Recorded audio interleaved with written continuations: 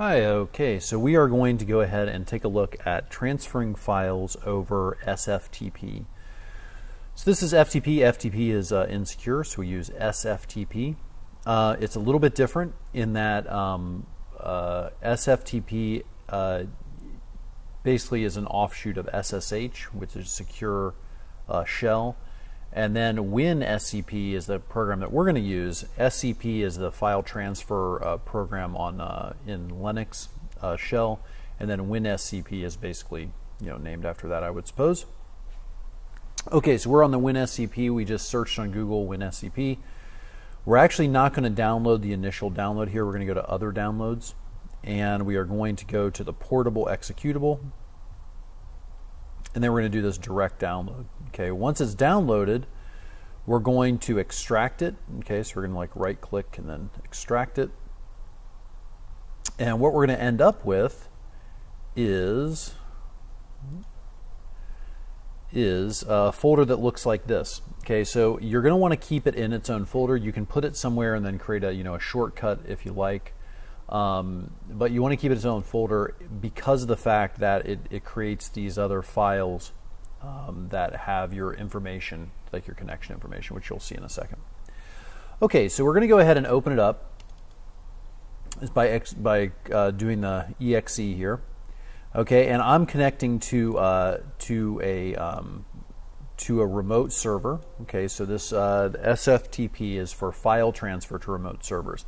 It just works very well, mainly because of the fact that when you're working you can do everything in the command line, right? In a shell environment or a command line environment, but sometimes it's just easier to use SFTP. When you're transferring files, it's just easier to drag and drop. It's just easier. That's it. So in the end, what you'll probably end up doing is using a combination of the two, which is what I'm going to kind of show you here. So we use SFTP protocol. We have port number 22.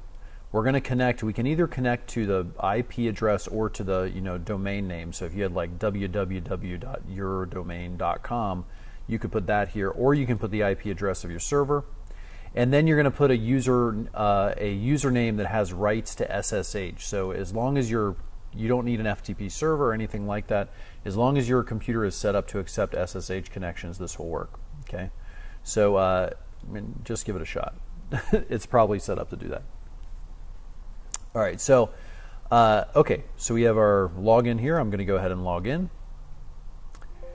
Now these are all the defaults. I stored the password there. You have the options. So these are all the defaults, and basically what we have here is on the left, we have basically the files that are in my downloads folder. Okay, and on the right, if you notice, if I click this up arrow here, I'm navigating the Windows file directory on my local computer, and on the right here I have my remote computer. So here I'm in var www html temp. Okay, if I go up one, notice that now I'm in www. I can keep going up. As long as I have rights to directories, I can keep going up all the way up. So this is the root of my Linux file system, my remote file system, right? So my website is in var www html. That's like the default. So var, it's likely in var www and then something. Okay, so in my case it's HTML. This is a Joomla website, and we're going to be uploading some images. Okay, so in our case, we want to put some images in this image folder, and we're going to create a new folder here. So I can right-click in the empty space, click Directory, and I can put projects. Let's call it. I'm going to click OK. Oops, and I made projects with a capital P. Okay, so notice that I'm manipulating the file system. So let's go check it out in our command line. So we're going to open up PuTTY. Remember, in Windows. Okay, I've already set up my connection in PuTTY. So I'm going to go ahead and log in.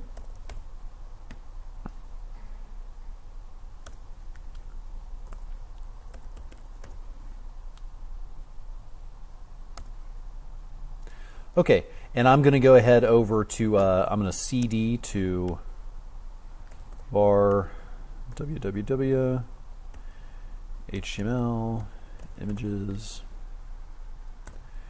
and enter, and then I'm going to ls and then -al to get a kind of a nice, good-looking listing. So notice that here I've just uploaded. This is my username right here, so it's really easy to see. So notice that I'm the owner on a couple things that I've added. Okay, so let's talk a little bit about getting things into this folder here. So we have this images folder. Let's say that I'm in the command line. I just want to get, move something over from somewhere online. Okay, so let's say that I've searched, whoops. Let's say that I've found like some image that I want to use.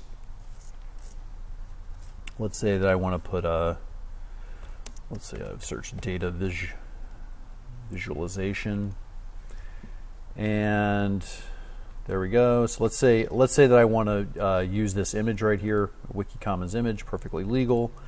Okay, so I'm going to go ahead and copy this URL. Notice I have this URL, this PNG file. I'm going to copy it, and then really what I can do in the command line is just do wget and then paste the URL and then enter. And that's going to download it. Okay, and I can show you it's been moved into my folder here. I can just refresh, so I can go back to my WSCP and refresh. Okay, so let's say that you are on a slow internet connection. Okay, let's say that you don't want to be moving. Let's say you have let's say it wasn't a photo. Let's say it was a gigabyte file, right?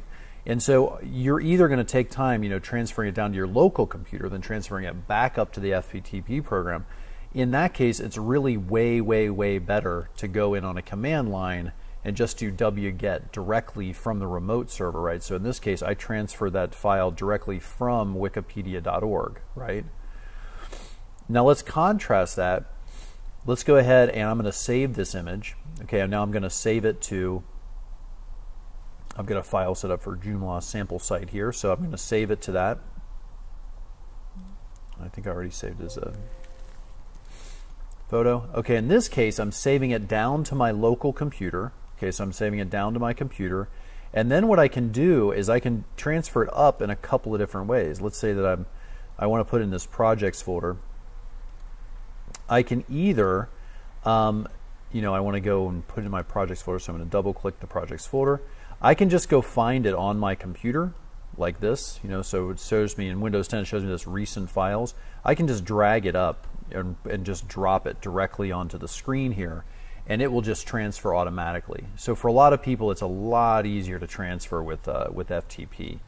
So I'm just going to go ahead and move some more files over.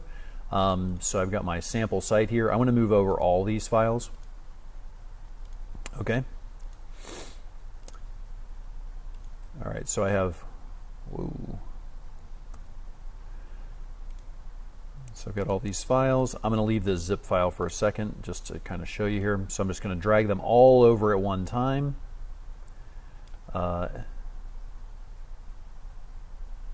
Except for one, because I'm going to demonstrate it, because I'm going to drag it over at one time.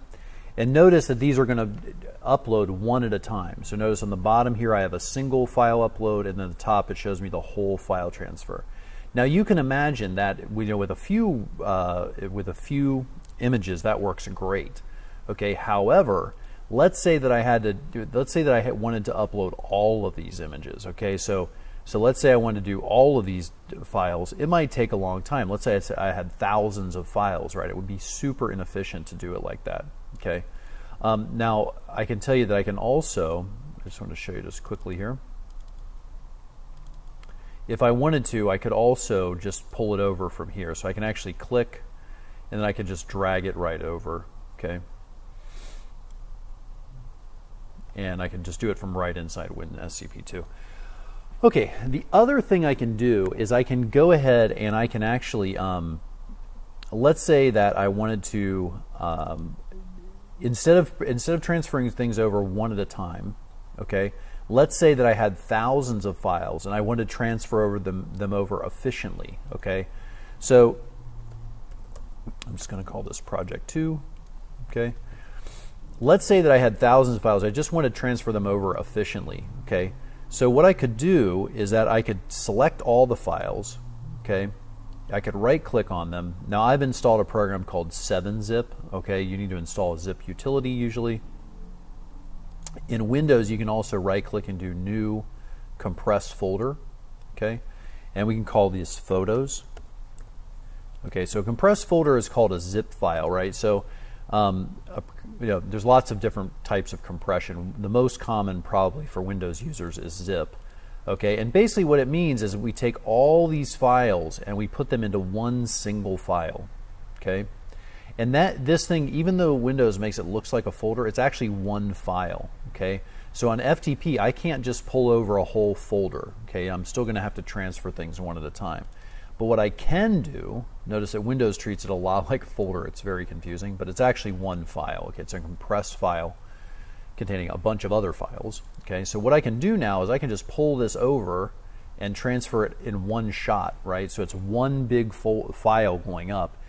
And it reduces the overhead tremendously. Okay, so if you have thousands and thousands of files, it's much more efficient to pull over, to compress a bunch of files all at one time and then move them over as one single zip file. Okay, because the overhead of FTP is a lot. The overhead meaning the communication that's necessary between the FTP program and the server to move a single file is often more data than the actual file in a lot of cases.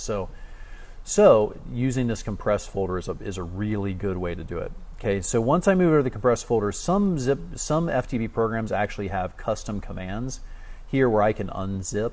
Okay, notice. So I can untar gzip here. Okay, and it'll launch a separate shell session. We're not going to go ahead and do that. What we're going to do is we're just going to have our PuTTY open already.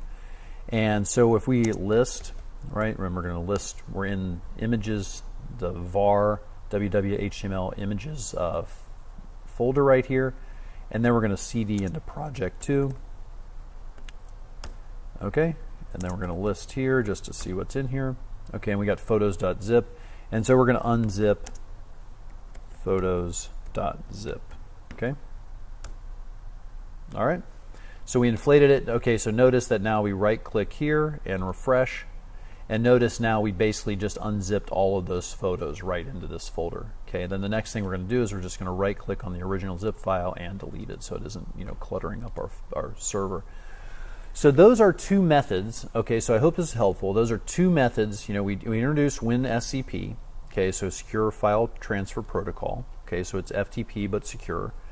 And we introduced a couple of different strategies, right? So we introduced a strategy of transferring files individually by dragging and dropping them. We also looked at compressing many files into one zip file or compressed file, and then unzipping it, transferring the zip file and unzipping it on the server.